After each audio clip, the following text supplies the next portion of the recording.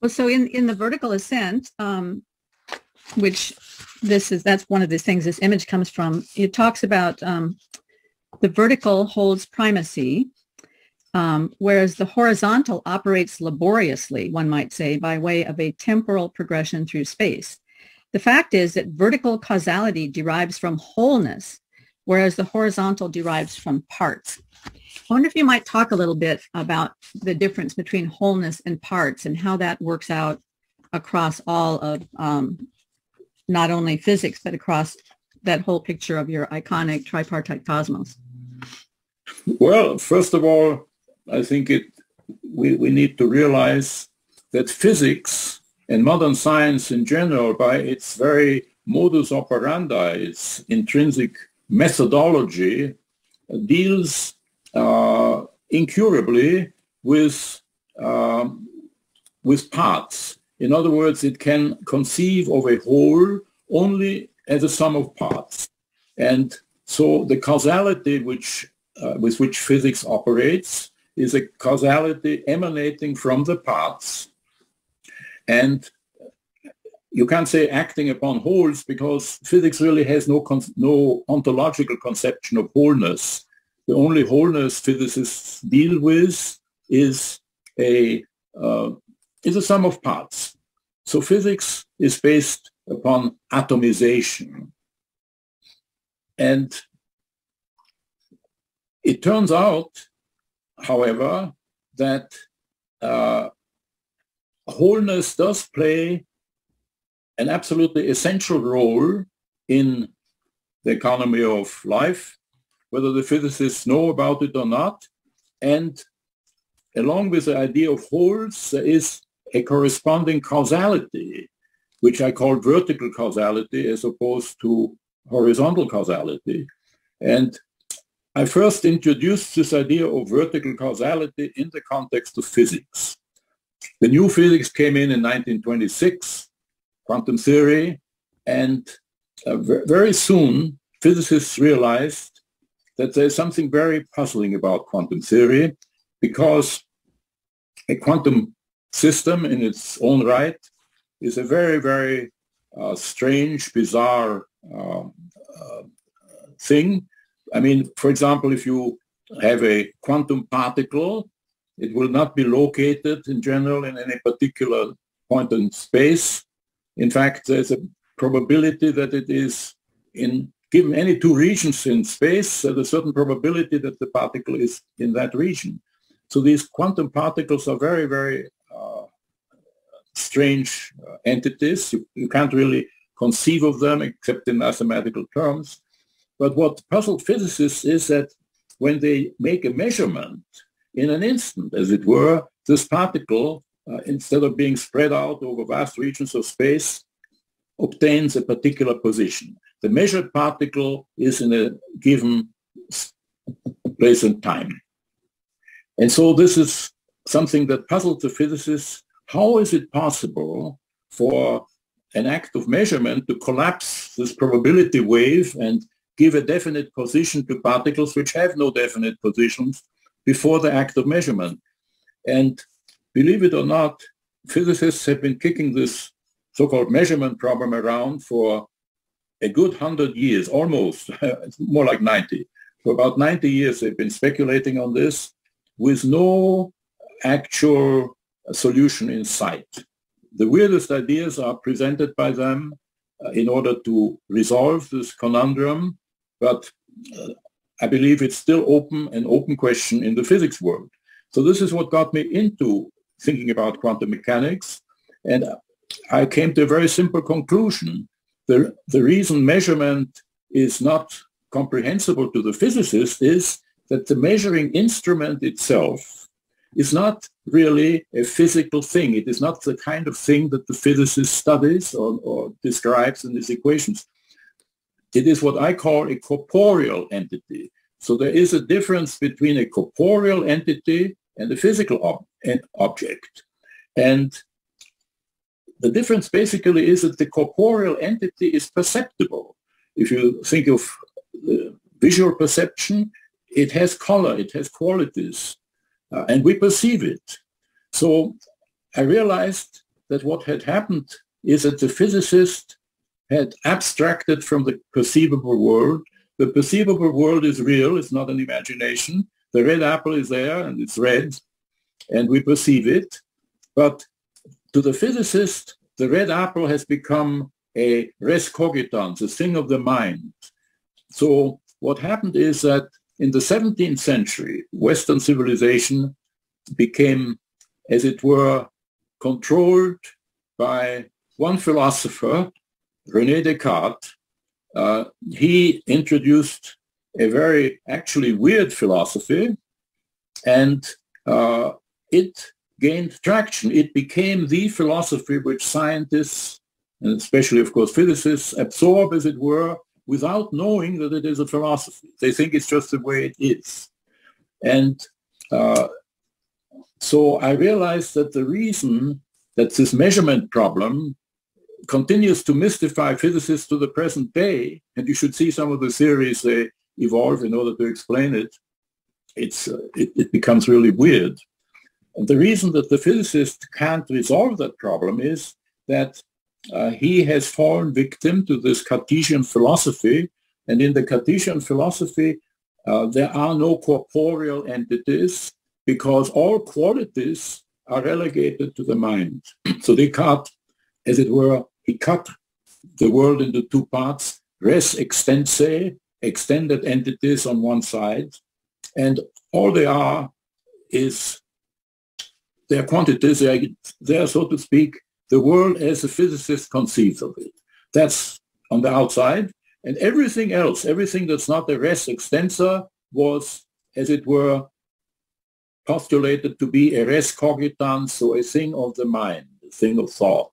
So René Descartes cut the world into these two pieces, and this has become, so to speak, the underlying philosophy which everybody who goes into physics absorbs unknowingly. And it is really unknowingly because I find that when I try to explain what Alfred North Whitehead called bifurcation, this cutting of reality into two pieces, the mechanical or quantitative, and the rest is all supposed to be mental. To the physicist, this is not a theory, this is the way things are. And when you try to explain it to him, he doesn't really understand it because he doesn't know any other way of conceiving the world.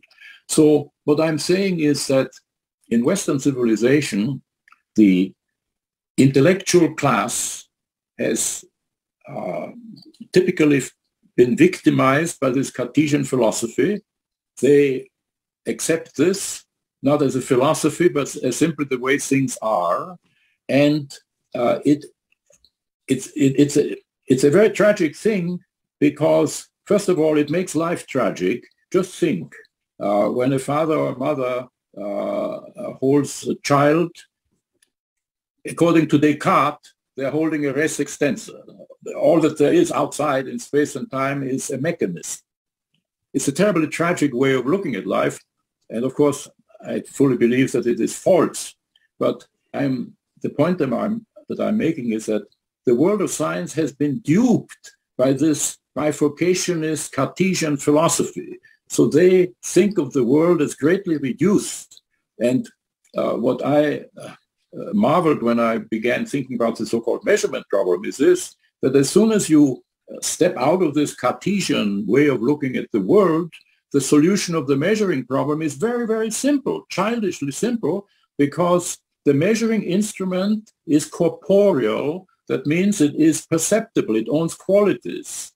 You can see it, you can touch it, you can hear it, give sound. Incidentally, if it weren't perceptible, it couldn't measure anything because measurement is a matter of seeing, say, a number on a screen. So what has happened is that our men of science, and especially men of physics, have been duped by a philosophy which is totally imaginary, it is totally off course. And incidentally, the interesting thing is that in essence, this Cartesian philosophy was enunciated long by a pre-Socratic known as Democritus. Democritus, yes. So Democritus, before Plato, pre-Socratic, said that people vulgarly think there's the sweet and the bitter. In other words, there's a perceptible, but in reality, only atoms and the void. So this is a philosophy which the Platonist and Aristotelian schools completely disproved, disqualified. They were smart enough to recognize that this is just a fantasy, but it is this very same philosophy of Democritus. Democritus, thank you. Same philosophy that emerged again in the 17th century through René Descartes. And could we take a look at this? What you were saying about the measurement, the measuring equipment being perceptible. I think what you're saying is that it is not a quantum mechanical measuring system. Therefore, you're working in two realms. You have the quantum realm, but then the measuring system is in another realm. Yeah. It's a level up, right?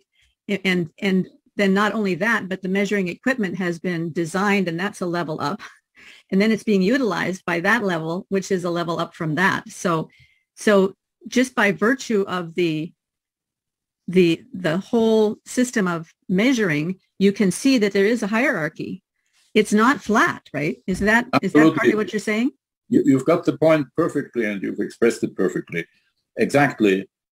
The cosmos is hierarchic.